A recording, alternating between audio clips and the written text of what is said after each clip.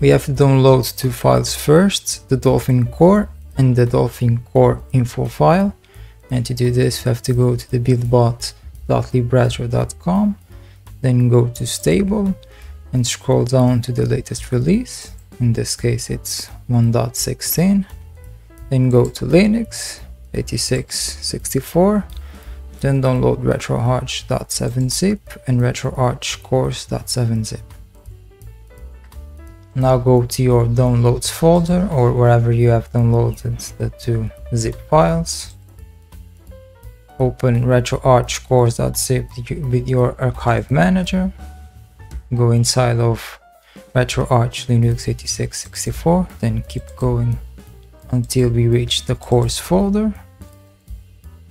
Then search for Dolphin,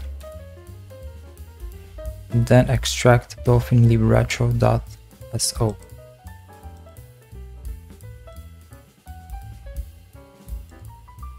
Do the same for the RetroArch.7zip. Go to the course folder,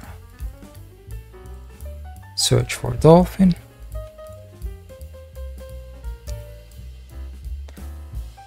and extract Dolphin libretro.info.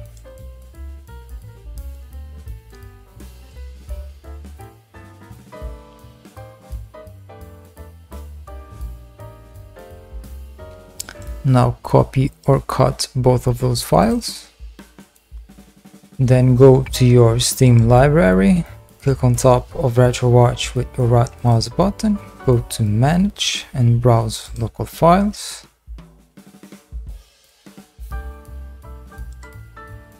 And this will open your RetroArch Steam folder. Go to the course folder and place both of those files inside of this folder.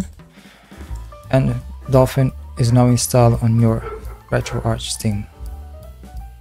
Then go to Steam and start RetroArch.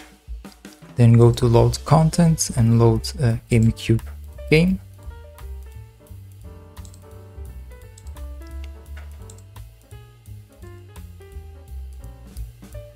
And as you can see, it's working correctly. And that's it for this video. Thank you for watching and happy gaming.